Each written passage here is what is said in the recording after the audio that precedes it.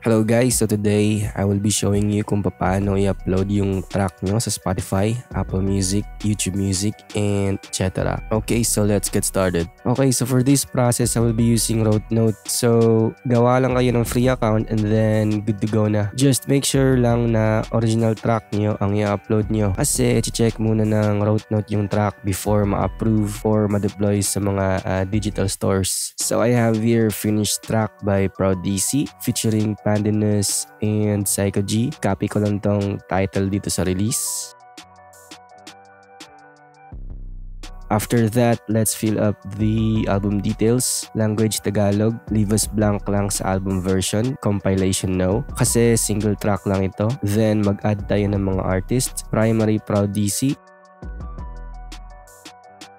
featuring Pandanus and Psycho G. And ako ang producer neto. And dito sa primary genre ay hip-hop rap. At ang secondary neto ay maybe pop. It doesn't matter kasi hip-hop rap naman yung primary. Next is itong mga copyright and record label name. So X Nihilo Entertainment Records. Ito ang independent record label ko. Then fill up lang natin itong mga dates. So sa August 2 pa ito i-release. And ito ay merong strong language. So this is explicit content. Let's save and continue. Second step is add tayo ng audio. Ito yung requirements para sa pag-upload ng file. Choose file and select the track and wait lang natin na ma-finish ang upload. Save and continue. Dito na tayo sa audio metadata. Check nyo lang if tama ang mga details, then save and continue. Click nyo lang tong I'm finished.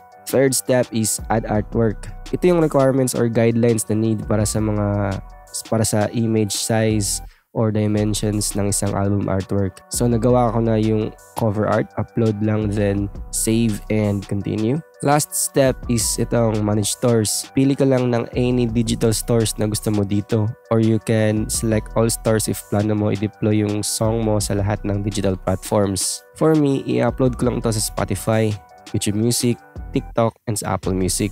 Pwede mo din to i-click itong for content ID. So what this does is parang ganito.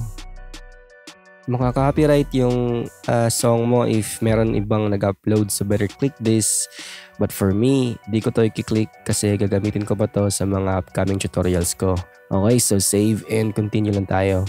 Then, check nyo lang tong terms and conditions and click distribute free, complete release. So that's basically it. Check nyo lang sa review tab nyo ang mga details. Magsisend ang Rote Note sa inyo ng email once na ma-approve.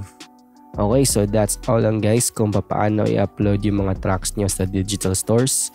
Thanks for watching guys. See you again next time and bye-bye.